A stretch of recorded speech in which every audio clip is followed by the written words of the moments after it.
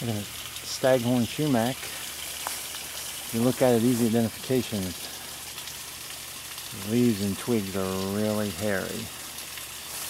And the bark, when you look at it, you peel it, it's got like greenish, you can see that, greenish underneath.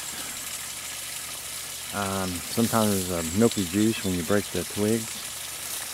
And the fruit, you see the leaf pattern, it has a lot of little leaves on here on the stem. And that's the berries, the fruit that the tree produces. It doesn't get very big, maybe 30 feet. That's some of the characteristics. Also, on Staghorn Sumac, Rhus, Typhina, sometimes the leaves and stems have like a milky juice when you break them. Smaller tree, compound leaves. Similar, the leaves are looking to like tree of heaven.